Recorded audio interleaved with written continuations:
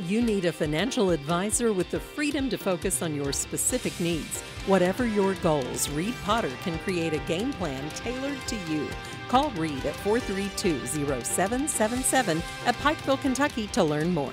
Johnson County Animal Shelter is currently code red, forcing the shelter to turn away new surrenders and strays. The shelter is currently housing almost 40 dogs and are urging community members to adopt. We remain over capacity, unfortunately, or at capacity. Just the nature of our kennels. We have 32 kennels, and currently we have 35 dogs because we have outside kennels, and that's how we're able to do that. Our cleaning process we have to augment in order to take care of the dogs. The shelter was built to hold half of that amount, half of the amount that we actually have.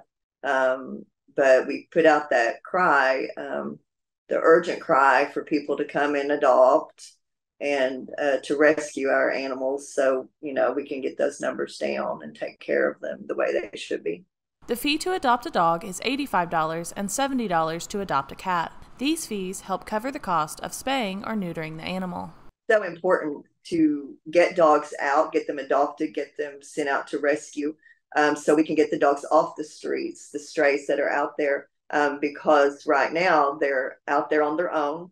They're possibly having more babies, which we don't want because they're not being spayed and neutered. These animals that are out there on their own. And that's what the main takeaway I'd like for people to understand is that I know it's frustrating when people call and we say that we're over capacity. It's not a situation that was created by the shelter at all.